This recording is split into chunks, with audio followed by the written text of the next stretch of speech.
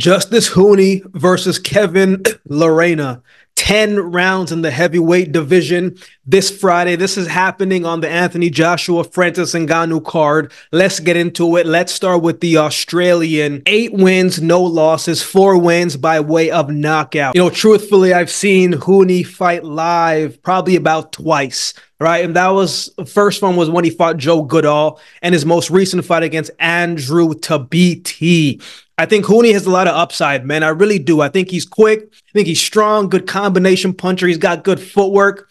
He's got quick hands for a heavyweight. He's athletic as well, too. And I think you can kind of see all that when he turn on the tape. And you can also see that he's still learning, still developing inside of the rings. I mean, this is his 9th fight, right? So he's still developing at the professional setting. When he fought Joe Goodall, man, I was really curious to see how he was going to be able to handle the volume, how he was going to handle that pressure and that come forward type of style against him. I was also curious to see how his power would carry going on to those championship rounds, right? Those rounds 7, 8, 9 type of rounds when pressure is on you.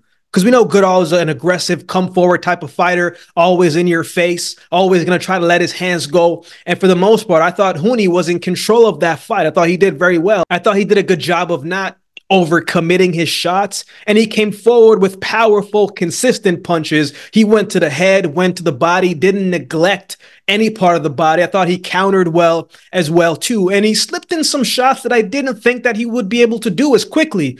From in close, it's hard to slip in an uppercut. From in close, it's hard to slip in an uppercut and then come through with a body shot. And he was able to do that. So it kind of showed me that, man, this guy has a lot of variety, and he can take a punch as well, too, because Goodall, man, he caught him with some nice, flush, clean shots that landed cleanly on Huni's chin, right? I felt like throughout that fight, too, Huni was head hunting quite a bit, right? And he wasn't always setting up his shots. He was neglecting the jab in some rounds, but he was able to get away with some of those things because of his natural athleticism, his technique. And against a top heavyweight, right, some of those mistakes that he was making would have got himself in trouble and would have got exposed a little bit. But again, still developing. Only 8 fights, going into his 9th fight. So you got to give them a little bit grace as they're developing. But overall, man, I thought it was a good performance against Goodall. In his most recent fight, he fought Andrew Tabiti, and he won that fight pretty convincingly, right? Huni took over the fight in the second half of the fight. I felt like early on, Tabiti did a good job of pushing the pace and trying to impose his physicality and not lying down and being a sitting duck and just coming in that fight just to get a check, man. He made Huni work to get that win, right? Huni is a guy who gets to you with volume, and he outworks you. Right? He's got good hand speed, probably quicker than most heavyweights, in my opinion.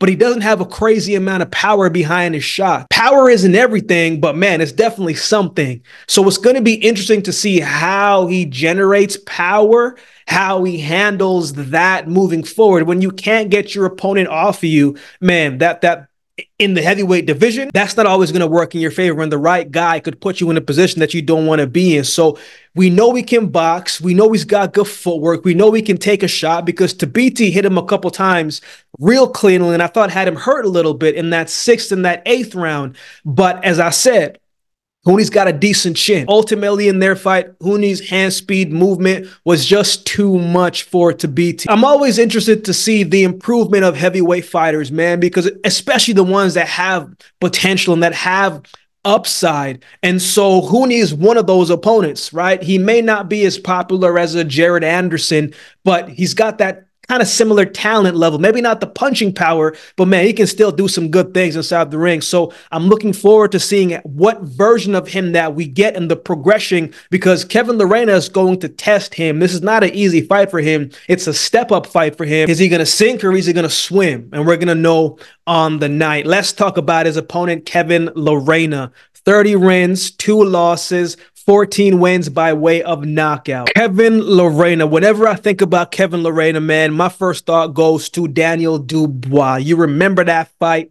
First round went off. Lerena dropped DuBois with an overhand left hand that landed like right on his temple, right on his head, and DuBois went down. right? I remember thinking to myself, wait a minute, the fight hasn't even started yet, and Daniel Dubois is already on the canvas. And then he was on the canvas for a second time and a third time. And I was thinking, like most of you were thinking, yo, what is going on? What's going on with Daniel Dubois? What's going on here? And it seemed like all the momentum was really starting to go into the favor of Kevin Lerena, but then he backed off of what he was doing. When he was coming forward, bringing the pressure, letting his hands go, and being the more physically imposing figure, he was having success, making Dubois fight off with a back foot. But he stopped doing that, stopped pressuring, stopped letting his hands go, and gave Dubois space to work. Dubois is a guy who we know he's got good power, but he's also an underrated boxer as well, too. If you give him enough space to fight on the outside and to give him that little bit of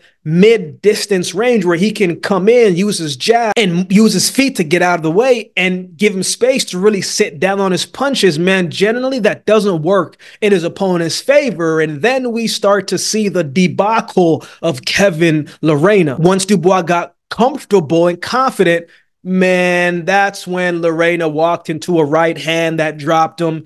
That's when he came forward and got clipped with an uppercut on the ropes and then got punched again. And right when the bell rang, he got dropped and the count started and it was over with. So things was working in Lerena's favor until it was not. Lerena definitely could have won that fight.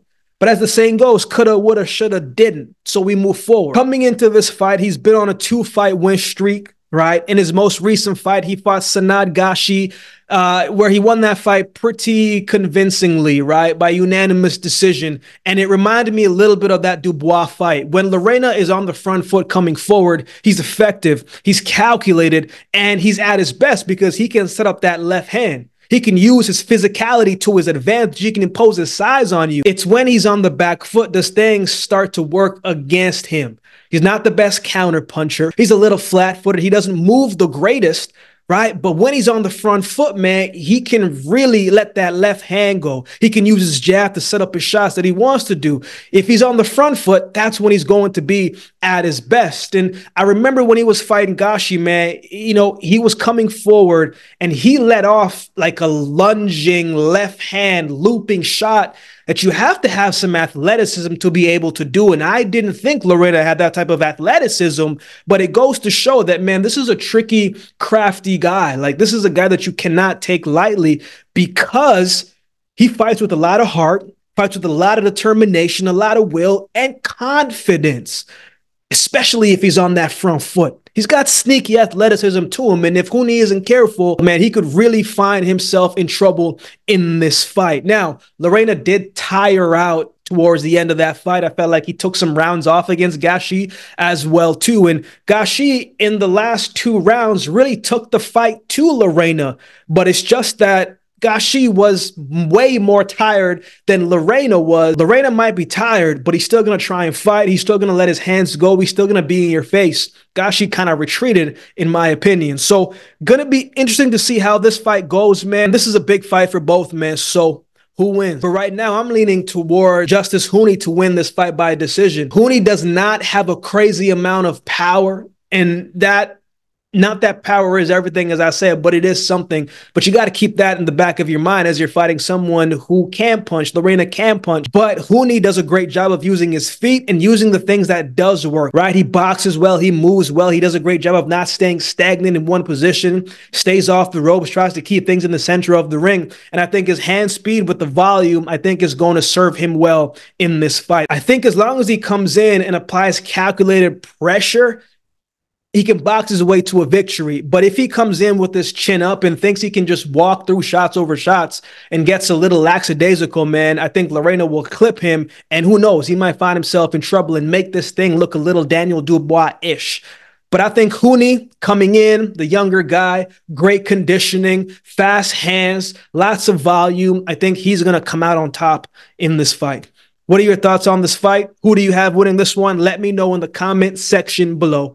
If you'd like to support the channel, there's a couple ways that you can do so. You can like, comment, share, and subscribe to the channel. If you'd like to support by way of donation, you can find options in the description below. Also, my Cash App handle will be on screen as well. Any amount goes towards the growth of this channel. It'll be greatly, greatly appreciated. Shout out to everybody that continues to like, comment, share, and subscribe to the channel. Man, I appreciate each of you. So with all that being said, if you've been watching the video this time, do me a favor and subscribe to the channel, and we'll definitely see you next time.